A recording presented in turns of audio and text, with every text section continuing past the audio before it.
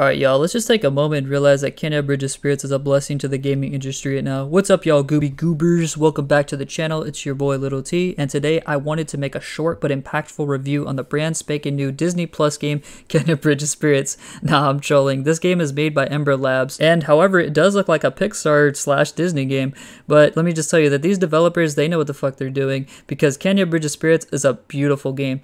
Hands down, probably the best $40 I've spent on a game. Kena Bridge of Spirits is an open world action adventure game with platforming with double jumps that remind me of Jak and Daxter / Spyro, and very unique puzzle solving with stunning visuals. Kena Bridge of Spirits is an old school throwback 3D open world style of game. The world is broken into unlockable zones, and the game will spirit guide you from point A to point B in a very engaging linear fashion. Then fight bosses, solve puzzles, engage with new encounterments, and rinse and repeat. Kena is a spirit guide, and each individual zone there will be a corrupted spirit Kena needs to save. You will meet new people who were once close to those others at the regions you explore. Learn about each individual character and what went wrong for them. Watch beautiful cinematic flashbacks and watch how everything unfolds into a boss fight.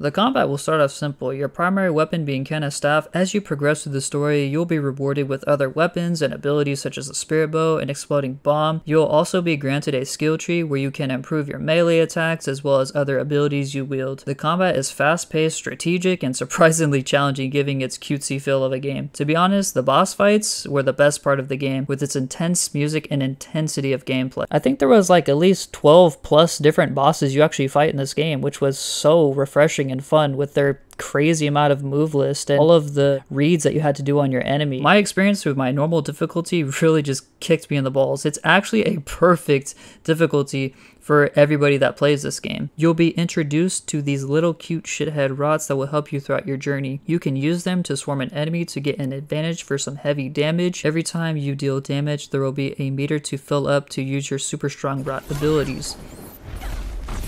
Kena Bridge of Spirits is perfectly balanced. You're never doing too much of one thing, which is dope. The game is well paced, I mean very well paced, as the combat, platforming, puzzle solving, and collecting spirit mail to unlock new areas, finding new rots and hats, sometimes using your small rot army to move small objects to help you get from point A to point B, or just find new collectibles. The bomb platforming felt brand new and fresh to me. There is something so satisfying about throwing your bomb to seeing these enormous boulders form into platforms and unlock new things. What really stood out to me was you having to use your bow to shoot the blue crystals to rotate certain platforms. This was just a huge standout to me, and it was just a beautiful visual and just made me really engage in this platforming experience. I will say one gripe with this game that I had was the hats you unlock, you only get to put those on your rots, not Kena. I was a bit bummed out by this, and the hats don't really increase your terms of stats on Kena, and it sucks because I feel that's where they kind of messed up. But it's alright, there's always room for improvement. It is what it is for that. I would hope in a future game of theirs that they would actually have collectibles that can help you throughout your journey, not just cosmetics. Although there were some dope cosmetics, these rots increased their spicy drip game, it still wasn't enough. This game is beautiful to its art animation with solid combat, remarkable world design, and great balance of combat, platforming, supple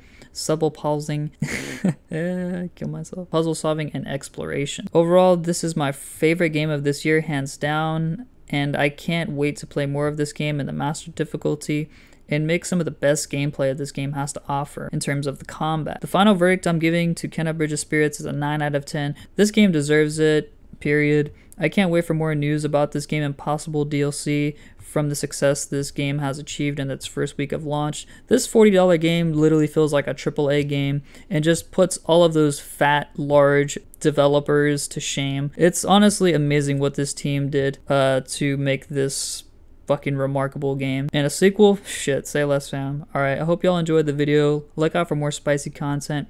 Don't forget to like, comment, subscribe, all of that good shit. I think YouTube be taking down likes and stuff, which ain't cool. Doesn't really boost the algorithm for me and doesn't help me with viewership, but it is what it is. So yeah, drop that like if you're actually enjoying the content. Yeah, so this has been your boy Little T, Young Dad, Daddy T, whatever you want to call me. Alright, y'all have a blessed day. Alright, peace out. I love y'all. Laters.